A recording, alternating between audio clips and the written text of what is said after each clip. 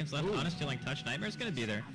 Come With Me will be able to pick up the bounty rune and make his way back towards the safe lane, but they're gonna Arctic Burn right now here. Minus being chased. Decay's gonna come off cooldown one more time, and the right click should be able to do it. He's gonna, in fact, deny himself to the huge camp, and the Hadouken's gonna do it. Oh, it could be a trade-off. Sing Sing's gonna come in, and looks like Winter River's gonna drop the first blood. Great deny here by Burden United. And Arsenal, he wants to fight the steal of the life from Come With Me, and he looks like he's gonna be able to run away. Courier now joining the fray. Arsenal trying to go for the kill. He will have Decay one more time, but oh, he will get the kill. The salve, I think he salved himself, right? Yeah. Okay. Great play here by Arsenal. It was just immediate, we're gone. I don't know if that was really the play. And that's the tower. Yeah, the tower's just dead. But that's also what I was saying in regards to BKBs and how sometimes getting the later one might not be as effective as you would think against these types of lineups, because if they get like another tower off, Come With Me, he's gonna get coiled, and he's gonna get Decrep Blast, and yep, he's dead. The TPs are coming in, and I'm not sure whether they want to fight into this. Net War has been dropped, and that should ward away the aggression from Burden United. Yeah, they lose their tier 1 though in the process. Havos just able to walk up there and just... I guess Soul Rip is there, but it's only level 1, so it's not really a huge heal one way or another.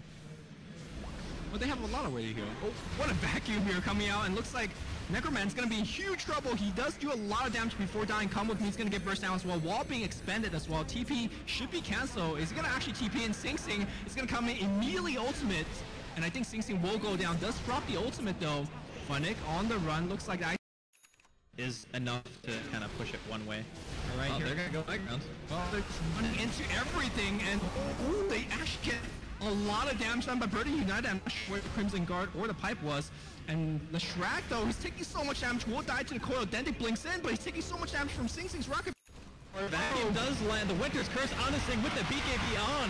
He's almost dropping here, but not quite. Will be able to retreat for the time being. And the Shrek in the process. Coil, it lands on 3. Sing trying to break in here. They're still trying to take a Chakra. Dagon from Dende will secure that. And now Come With Me walking towards the tier 4s. Arkstar in the meantime picking up a double. They're going on the melee racks in this bottom lane. Come With Me throwing a last-ditch effort with his Fiend's Grip. Funnick accidentally kills the Necrobook 3. But the game plan from Na'Vi was clear after seeing their lineup. They pick a Pugna very early. They pick it with the Undying. They really wanted to push and just aggression all the way. And it seems like so far in both of the games that they've played, that's been what they want to do, and that's been what works. Execution is there. Execution is there. Here? Should be fine. Yeah. He's actually put the first point into his passive, so he should be pretty resistant when he's trying to run away. Yeah, what is it? Oh, hook onto Dendi. Is that first? Excuse me, onto Necroman. Yep. Dendi with the hooks. What a player. How successful does this pudge need to be? Like, are we looking for Dendi to just go like beyond godlike? Of course it would be fun to see, but is it necessary? No.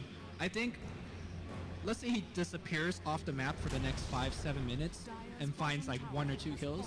That's already enough.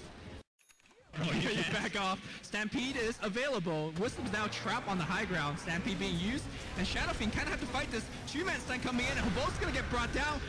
Actually, the ultimate's gonna come through. Hovo's being healed up by the Winter River, and Shadow Fiend's gonna go in as a result. Looks like the Death Reaper will take him down. Sock's gonna come in, but he's actually being focused by 4 heroes. It's gonna be Na'Vi taking a 4-1 fight. Roshan not low.